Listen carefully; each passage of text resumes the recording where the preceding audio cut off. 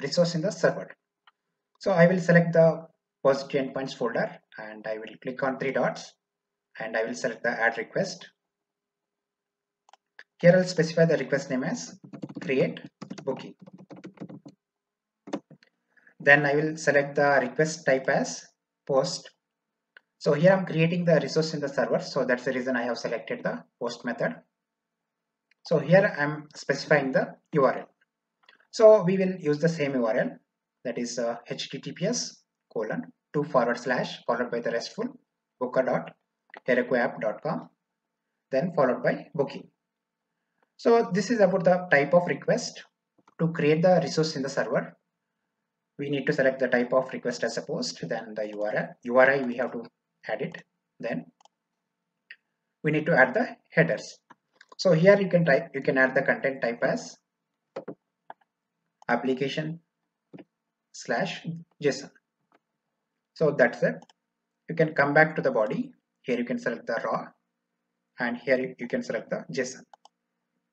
Even you can send the different format of the data. It can be text file, HTML format, or even XML format also. We can send the data to the server. So in our case, we are using the only JSON file. So here we have to specify the JSON request body. I will go back to the get booking details and simply I'll copy this whole JSON object and I'll paste it in the body. So that's it. Here I'll specify the first name as testers and last name as top. That's it. So we have the post request ready. So after clicking on this send, it is going to return us the booking ID. By using that booking ID, we can check the details are properly stored in the server or not. We can check it. So I will click on this send now. So if you look at the response now, we got the 200 status code and we got the booking ID. So let us check this resources is properly created or not. I'll copy this booking ID. I will go to the get booking details.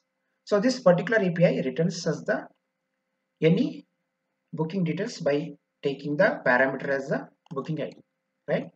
So simply I'll paste the booking ID here in the URL and I will click on send. And if you look at this response, server response, we have the first name as testers, last name as top, and rest of the details I have not updated it, so it is as is.